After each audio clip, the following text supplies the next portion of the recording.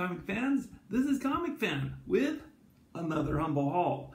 In this episode, I bought 2 short boxes of modern books. Not sure what I was getting into because I'm not really into the modern books, but what I found were some really great variants, homage covers, and you know, the run-of-the-mill, eye-appealing stuff to the modern viewer. So let's dig into this stuff. I thought I just picked out what I found was neat in the share, okay? So I'm not going to show the whole 2 boxes, but I'll show you what was the good stuff. Okay, let's start off with the DC. First off, Deceased, issue number 2. Really nice homage cover to Nightmare on Elm Street. That right off the bat, I said, I'm almost in. I found some really great number 1 issues from the Rebirth series. Justice League number 1, Batgirl number 1, Suicide Squad number 1, Flash number 1, Supergirl number 1, great Adams Hughes work. It's some really great Art Germ stuff. Supergirl number 14 and 13, really nice covers. Okay. And then I found some okay stuff here. Death Metal Legends of the Dark Knight, number 1, and Dark Knight's Death Metal number 3. First prints Robin King, and a great cover art. Right, let's move over to this really quick.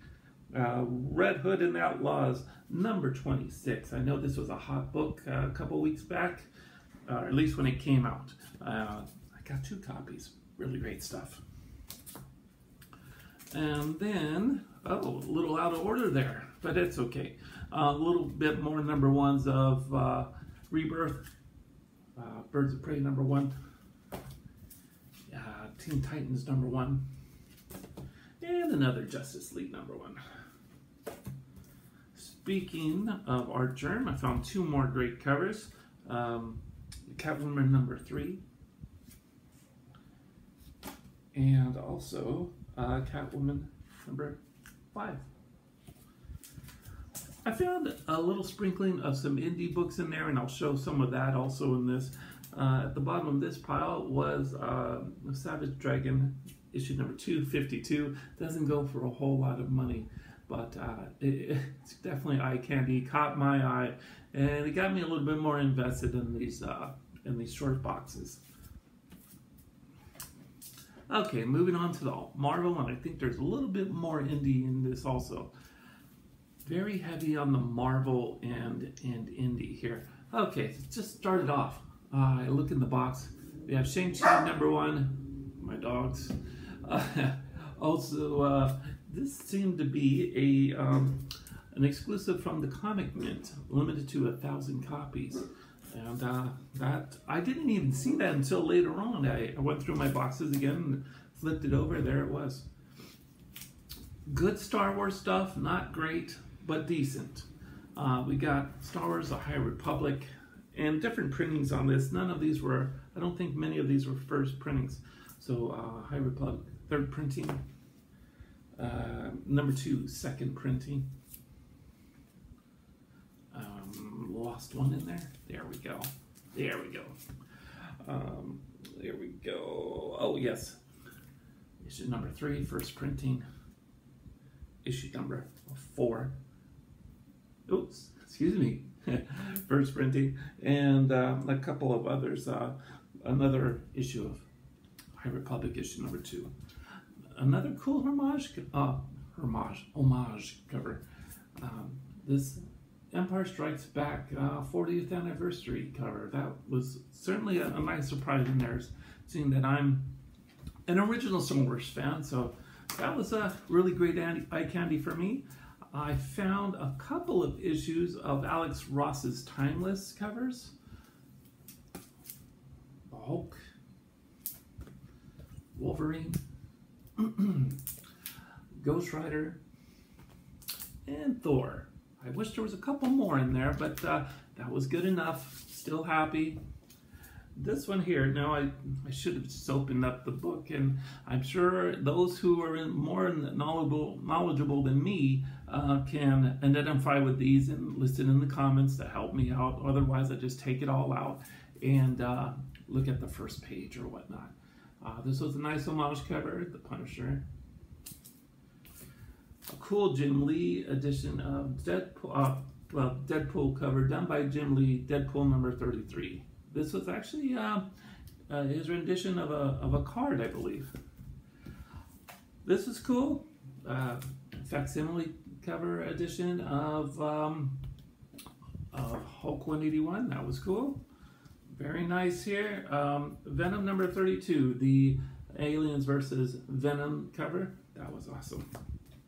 And for some strange reason, there was some somewhat older, modern age, what have you, late Copper Age. Found this second appearance of Beta Ray Bill. Not bad. But like I said, most of it was modern books. Here's a really nice homage to a modern cover. Miles Morales, Spider-Man number 25. And we're all very familiar with what this came from. I just didn't think it had to be redone so quickly.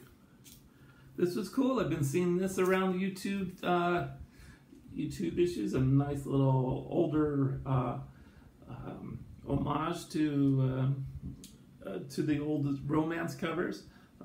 Secret War, Secret Love, number 1. Got some cool Strange Academy, number 1, 3rd printing. For some reason, that looks like TiVo. If you guys don't know who TiVo is, it's kind of striking that TiVo likes Doctor Strange, and yet this looks a lot like him. And then Strange Academy 4th printing, issue number 1. I didn't see a lot of this, but I'm very happy to see this. This is Deadpool number 13, the Adi Granoff cover. That was cool. Tokyo Ghost number 1. Wow, that was nice. I wasn't expecting that. Some fantastic 4 homage covers. Number 2 variant, very nice. Another welcome surprise. Spawn number 33. Not 33. It's 311. The tribute to Chadwick Boseman. Another cool stuff here. We've got Daredevil number 25, 2nd printing and a 3rd printing. Not enough of this. I know a lot of people are talking about Peach Momoko, but this is the only Peach Momoko I found in there. Blade Runner number, is that issue number 1? Yes, issue number 1. Cover art by Peach Momoko. That was cool. Here's a little Eric Masterson becoming Thor number 33. This was something I was really excited about for some reason. New Agents of Atlas number 1, 2nd printing. And not the thing that would normally top this off because everything else is really nice, but at the end of the pile, we finally have some crossover books, McFarlane cover, and Mike Allred cover. Okay, in my book. Excuse the pun. Well, that just about does it. It was a pretty nice stack. I got it for an okay price that everybody was very comfortable with on both ends. And I've got tons of more stuff coming in, so I just had to blow this out, put up a video, and let the other stuff roll in. Oh, one more thing though. There was some really cool stuff that I forgot to mention. I got some Stray Dog books in those boxes. And I don't know what printing this is, but I know it's the tribute to Bram Stoker's Dracula. This is also a later printing, blank cover. Off the top of my head, I forget which printings. And if you guys help me out without the help of the internet, but in some ways help of YouTube, I can't figure out what tribute to what movie this is. And I know it's right there at the top of my head, and I don't want to look and search for it. You guys figure it out. Leave the message in the comments, please. And then the recent issue of Stray Dogs number 5.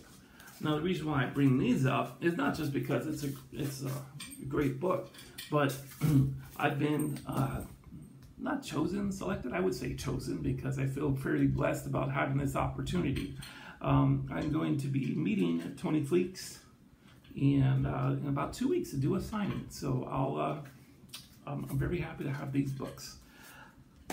Okay, now that's the end of this haul. I don't know what else to show you, but I think I've shown enough, right?